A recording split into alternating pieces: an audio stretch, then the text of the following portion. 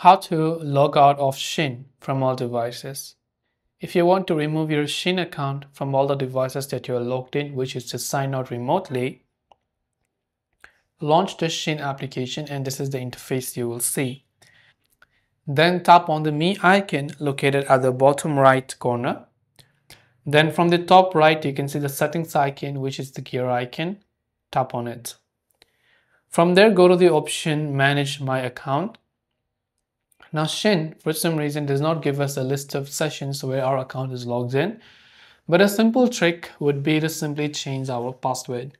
So tap the Change Password button, enter your current password, enter the new password and confirm and tap on Submit.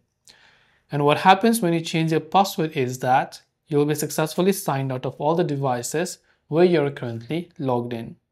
So I hope the video helped you out, and if you have any questions, feel free to leave them down. Thanks for watching and see you soon as always in the next video.